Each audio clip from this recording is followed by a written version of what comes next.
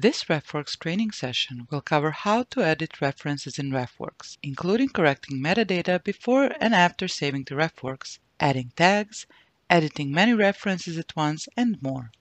Before we see how you can edit references that are already in RefWorks, there are two scenarios where you can edit references before you save them into RefWorks.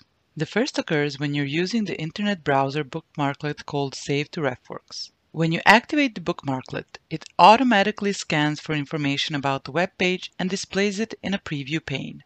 You can add or correct information here before exporting to RefWorks. Manual reference citation is the second scenario. When you add a full or partial title or DOI and click the lightning bolt button, RefWorks displays possible matches from the Ex Libris Discovery database. Pick the best match, and RefWorks automatically fills in the available metadata fields. However, if any of the fields are empty or incorrect, you can change the fields before you click Save. Editing references. No matter how you get references into RefWorks, once they are here, you can edit them as needed. Just click on the reference and then, in the preview pane on the side, click the Edit icon. You can select a different reference type and change the metadata in any of the fields. Not all fields appear by default in the preview pane, and you can add fields down here.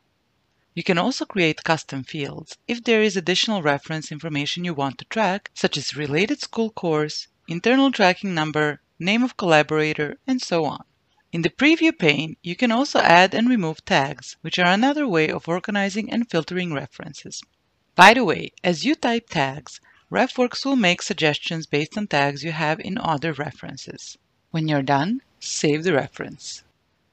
Speaking of tags, you can also edit tags for several references at once. Select one or more references and then, in the top menu, click Add Tags. As you type in the name of a tag, RefWorks will again show you matching existing tags. You can select one of them or continue typing and click the Enter key to create a new tag. Click Save and the tag is attached to the selected references. Bulk Edit. It's also possible to edit many references at once. For example, if you need to change metadata in a particular field in many references. Start by selecting all the references that need to be changed and then go to the Tools menu and choose Bulk Edit. The Bulk Edit tool allows you to add text to a specific field, delete a specific field, or replace text in a specific field with new text.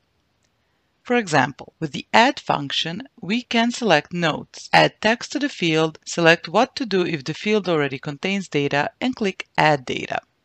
The text will be added to the Notes field of all the selected references.